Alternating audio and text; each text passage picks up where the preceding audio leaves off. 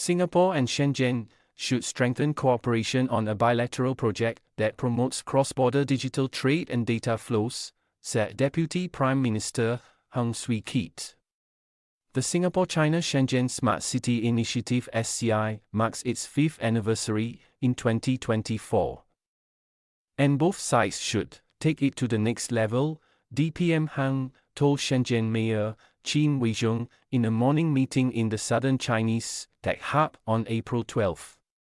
DPM Heng, who is also Coordinating Minister for Economic Policies, is on a 6-day official visit to China to explore ways to strengthen bilateral cooperation.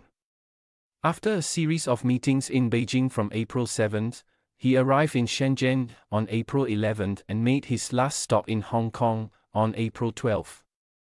The SCI was launched during DPM Heng's last visit to China in 2019. It aims to strengthen digital and business linkages between Singapore and Shenzhen, with a focus on boosting digital connectivity, promoting innovation and entrepreneurship, as well as developing talent exchanges. The project also seeks to create opportunities for companies on both sides to tap markets in the Guangdong, Hong Kong, Macau, Greater Bay Area, and Southeast Asia. DPM Heng described the SCI as a very important pathfinder for cross-border digital trade and data flows, which does so by piloting projects to experiment with how we can do this well. Innovative government policy will be necessary for us to support companies' innovation, he added. Mr. Qin said that while the SCI had the word Smart City in its name, the bulk of bilateral cooperation under its ambit was focused on trade. Mr. Qin co-chairs a committee that implements the initiative, alongside Singapore's Permanent Secretary for Communications and Information Joseph Leong. Under the SCI, both sides are working on projects that facilitate paperless cross-border trade, such as through a mutual recognition of electronic bills of lading, legal documents accompanying shipments used in customs clearances. Cross-border Trade Big Data Platform, which is to explore the exchange of trade data to improve the efficiency of two-way trade, has also been announced. DPM Heng affirmed the strong economic relationship between Singapore and Shenzhen, a city of more than 17 million people in Guangdong Province. Trade between Singapore and Shenzhen reached about $11 billion, 15 billion Singapore dollars in 2023, up 25% from the previous year. He said, "This is almost half of the trade in 2023 between Singapore and Guangdong, the Republic's top provincial trading partner in China for the last 35 years. Many Singapore companies have also invested in Shenzhen," DPM Heng noted.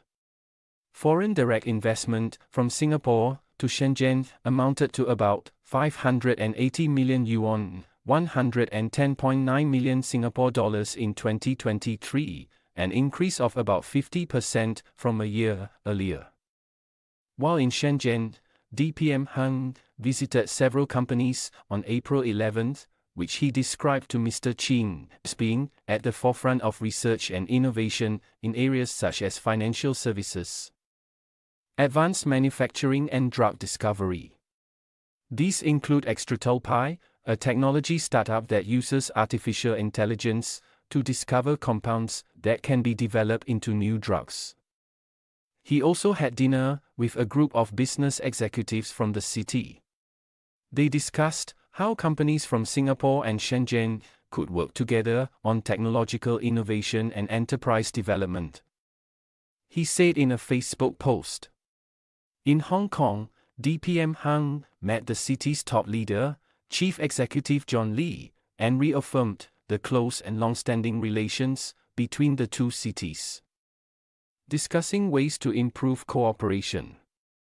As global cities and financial hubs, Singapore and Hong Kong share many similarities and challenges, DPM Heng said in a Facebook post.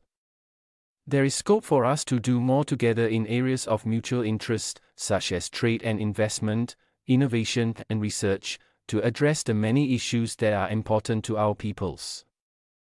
He also expressed confidence in Hong Kong's continued development and prosperity under the One Country, Two Systems framework.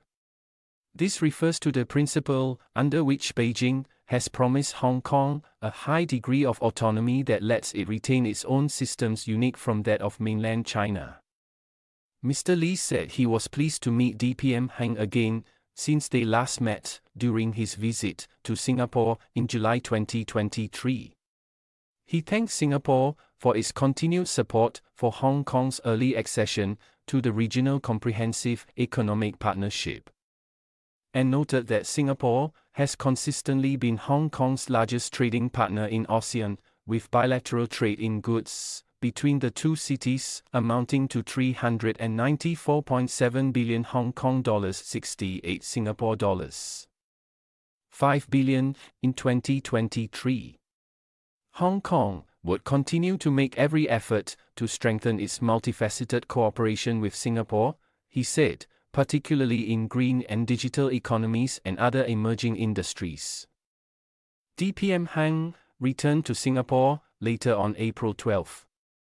The 6-day trip is his first to China since October 2019, and the latest in a series of high-level official exchanges between Singapore and China after bilateral ties were upgraded in April 2023. He was accompanied by officials from the Ministry of Foreign Affairs, the National Research Foundation, Ministry of Trade and Industry, as well as the Prime Minister's office. In a Facebook post on April 12 at the end of his trip, DPM Heng said he had a fruitful work trip and looked forward to keeping up the good momentum of bilateral exchanges and strengthening our cooperation with China, including at the regional and global levels, for the benefit of all our peoples.